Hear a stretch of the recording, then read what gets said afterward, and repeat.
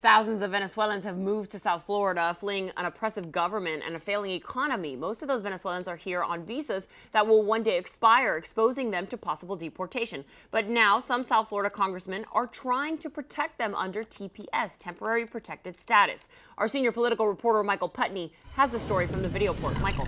Nicole, this is a rare bipartisan effort. Republicans, Democrats trying to protect these Venezuelan exiles from being deported back to a socialist country that's falling apart.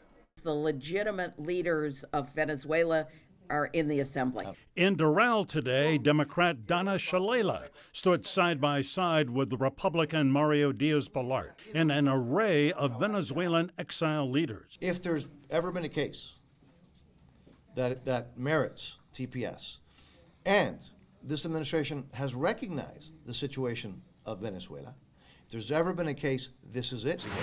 Venezuela is in crisis, going downhill. Food and medicine are in short supply. Inflation is rampant, politics are unsettled, and Nicolas Maduro has just begun a new 6-year term as president.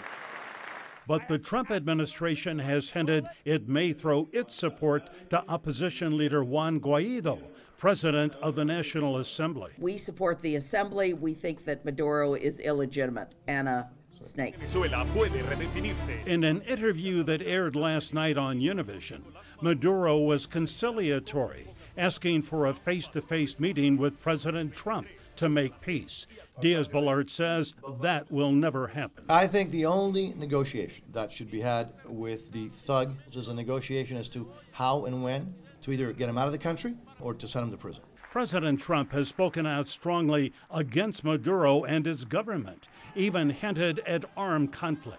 But Trump generally opposes TPS for Haitians and others fleeing natural or man-made disasters. Diaz-Balart is cautiously optimistic about Venezuela. President Trump, of course, has said on many occasions he opposes the Maduro regime. He supports Venezuelan exiles. If he means it, then he may sign the bill to give them TPS. In the video port, Michael Putney, Local 10 News.